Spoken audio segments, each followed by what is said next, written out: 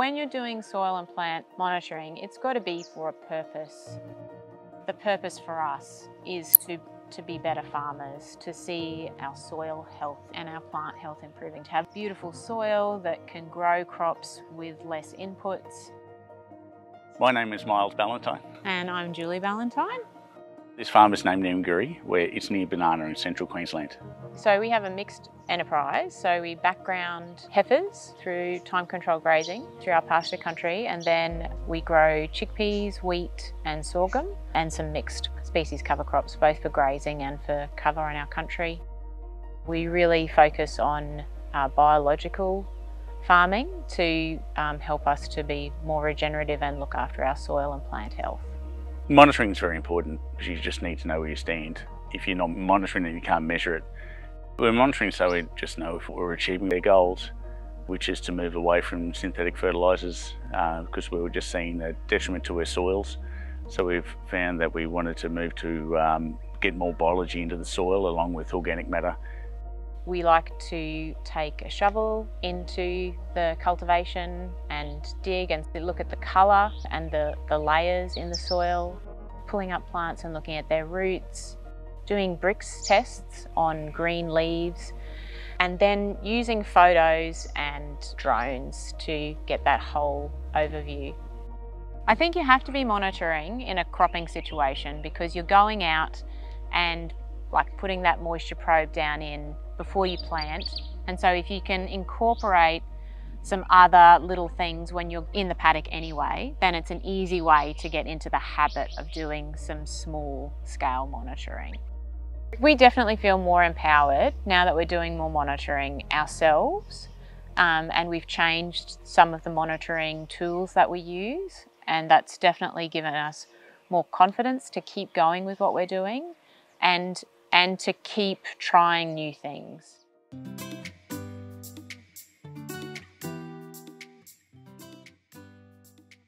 Just going out with the shovel is really great. When you dig down, just looking at the roots, how are they? Are they going down and done a right angle? Is that because there's a compaction layer or did they just hit a stone?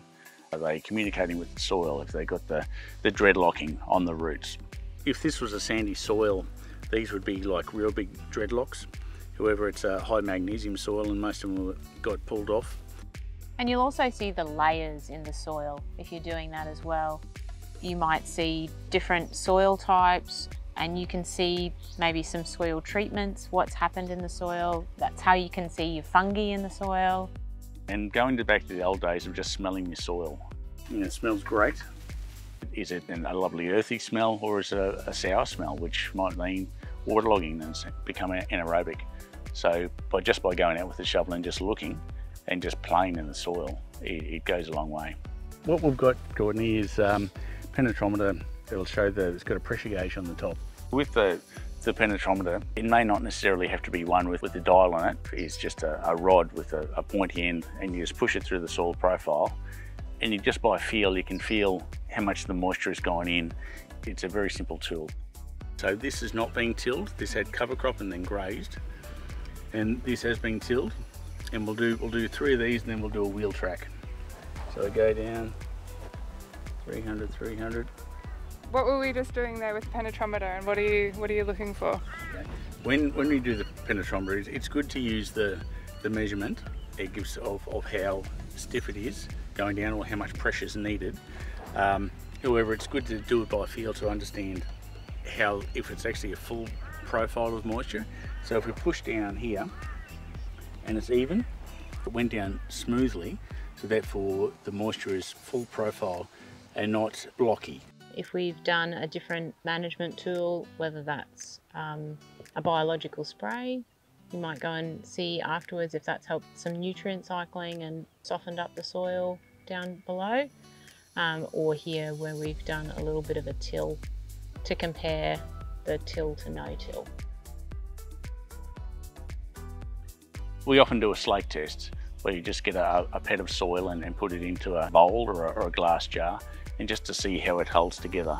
And it just gives a good idea that the plants are actually feeding the soil, you're getting the glues holding it together. Now this will change from soil type to soil type, because a sandy soil is obviously going to be a lot different from a heavy clay, but it does give a good indicator, and take a photo of that and just have it on record for yourself. From a whole paddock perspective, looking at the colour of the crop is always a good indicator for us. It's not the only indicator you should be using, but we have seen a change from some lighter greens or some yellowing to deeper greens. Particularly this year in our summer cover crop, we noticed a really deep, vibrant green, and it just gives you that picture that things are working. Definitely you'll still see that leaf coloration change, and so maybe you know that there's some insect pressure. The basic things like Heliothis in mung beans and sorghum, just doing count numbers, thresholds per square metre, and by looking at leaves and the coloration of it, it can show deficiencies in the plant and if a foliar needs to go on. A healthy plant generally has good colour to it, even leaves, flat leaves. If it's got, you know, different formations that aren't quite right, if it's curled up, could mean a certain thing, but just a nice open plant. The wider the better, that generally means that it's accepting more sunlight energy, so for photosynthesis. When we go out into the paddock, it's easy just to look at the leaves, but also the other part of the plant is the root system. And so digging those up and actually having a look to see what's happening under the soil is also good. This is a young chickpea plant just out of the ground. What we're looking for is lots of nodules on these root hairs. The nodules show that it's fixing the nitrogen, and nitrogen's obviously very important for it to grow and bear fruit. Nodules on more than just one, and that they're going to be a nice pink colour. That's what we're looking for in the chickpeas when we dig them up. So another aspect to monitoring is looking at the weeds that are in a specific paddock. We did a trial where we had sprayed and then we had crimped in the same paddock side by side, and just driving past and looking in the paddock, you could actually see a different type of weed growing where we had crimped to where we had sprayed. And so the weeds can tell you what's happening in terms of pressure system, whether that's moisture, whether that's because you've used a chemical, or you've got fertility issues in your soil. When we first started looking regeneratively in our crops, we got a Brix meter, and it was really exciting to see what the Brix was of all the different plants, but we use it often as a tool to see the sugars in the plants. But we've had a lot of fall armyworm in our sorghum, and so the Brix helped us to make the decision that we didn't need to do anything in terms of spray-wise to get rid of the fall armyworm, because the plant was healthy and could cope with that insect pressure. So I think that's how Brix meters can help you make decisions. If we do a foliar spray, we do try and do a Brix reading before. That helps inform us that we need to do a foliar. And then after we've done the foliar, within a couple of days, we want to see a change in the Brix. We are applying foliars anyway, but the Brix gives you a reading, and it's good to see where the plant is at. I think it's really important if you take photos of your crops and of your pasture. At the time it might feel like it's not a good example of anything, but it helps you see your progress year on year, and you really get a picture of what's happening in that paddock. Because even if the paddock looks disastrous, you will want to go back in a number of years and just compare. And we've certainly done it ourselves, looking at an old crop that was really bad at the time and going, oh wow, that's how it used to be. And nothing will give you confidence like seeing your crops and your pastures change.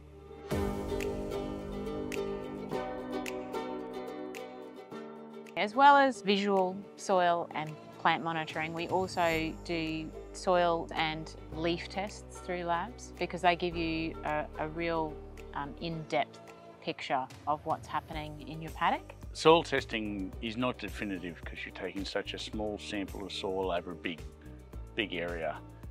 So it helps build a picture over a series of years. It's not done every year. Soils take a long time to change. So it might be every 3 to 5 years that we do it.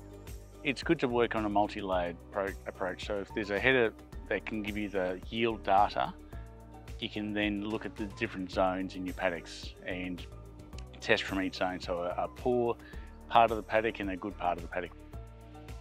Measuring depths of the soils, we like to work on 0 to 10 centimetres and then 10 to 30 centimetres. Just to give an idea, because the 0 to 10, that's where a lot of the nutrition is, but it's not always available because it dries out. So look at the lower depths, and therefore you're looking at your roots to make sure that they're going straight down so they can actually get to that nutrition. One of the things that soil test has helped me with is understanding what's going on in the soil and then what's going on above the soil with the plant. It gives you a totally different picture of like soil life as like a party rather than just this dead dirt. So I think that for me that was a real eye-opening moment, like just to see that whole soil plant cycle and the relationships between microbes and minerals in your soil. When we first started monitoring our soils with a different perspective and we started growing cover crops and things, one of the real eye-openers for us was when we heard Gabe Brown say, I can get a soil test done and then I might get a plant test done and it's totally different, and what's going on in the plant is a better indicator of right now for what's going to happen with that plant. And so that's why leaf tests and tissue tests, sap tests are also important, because they can be wildly different. We like to do tissue tests because it gives more of a historic data rather than the sap test, which is an instant data. We use tissue tests to inform our foliar applications, so we can tailor what we're putting on, what liquids we're putting on, spraying onto the plant. They help us to know where the plant is heading and if there are going to be any problems coming up. When getting the tissue tests back from the lab, it's always good to pay that bit extra and get the interpretation for it, because they'll give you something to work off, because it's an art in itself, and how they present that to make it easy, if it's on a graph or just numbers on a page. And so they'll often give a ideal or a low level, and it's up to the landholder to work out what they want to do. Do they want to just ignore it and put it more on at planting time next time in the next crop, or actually try and amend it through a foliar within the crop? So when we take samples, it can only really do one species at a time, and it needs to be an actively growing and non-grazed paddock. So you pick a healthy plant, don't get one that's got any signs of disease or pest, so you get a true representation, and then get some fully formed leaf. Because yeah, all the nutrients will be pumped into here, but this is where the feed value is. And this is not necessarily it might be going into stage 3, but it's still not lignified, so it's still very palatable. The most important thing is to keep it consistent, time of day, every single time that you test. However, leaf testing, it should be done every season before flowering, when it's in a vegetative state, so you've got a chance to respond to it. When we're thinking about the costs of testing, I think the information that you gain certainly outweighs any cost that you would have with testing, because you know what's going on with the plant. It can give you more certainty and more confidence. The information benefit year on year of your crops, it's such a bank of information for you to make good decisions. The monitoring satisfies a curiosity that sort of comes naturally. As farmers, we want to be farmers who care for the land and understand the land. Our personal way of doing things is not to get a recommendation and just do it. We actually want to understand why we're doing it. When we can see that we do a practice and then see a result in a positive way, it really adds excitement to the way we farm, and that's what drives us.